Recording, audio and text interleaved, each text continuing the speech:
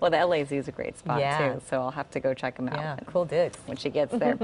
All right, you guys. Well, temperatures are on the rise as we head toward the end of the week, but right now we're enjoying a little bit of that marine layer. We can look at the shot and say, ah. See right there? Ah, thanks, guys. I love it. Thank you for the cooperation. Right? Take a look at the low cloud cover right there. So that's cooling us down. That's that sea breeze.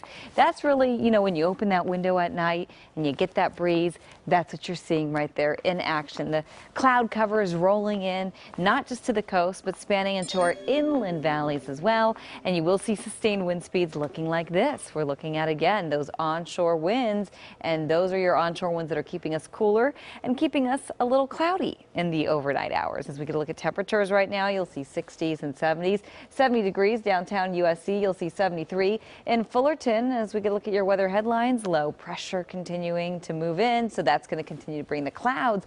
But eventually, high pressure coming our way by the end of the week and the weekend, and you will see the resulting temperatures pretty hot.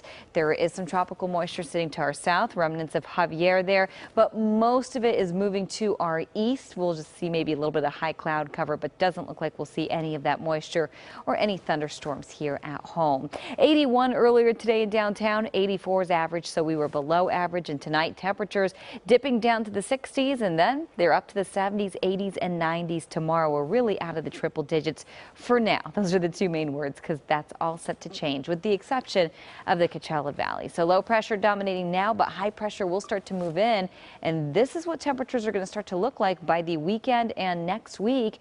You're going to see numbers in the 90s and the triple digits. You'll see by Sunday, Monday, and Tuesday, the valleys hitting the century mark. Jeff and Susie.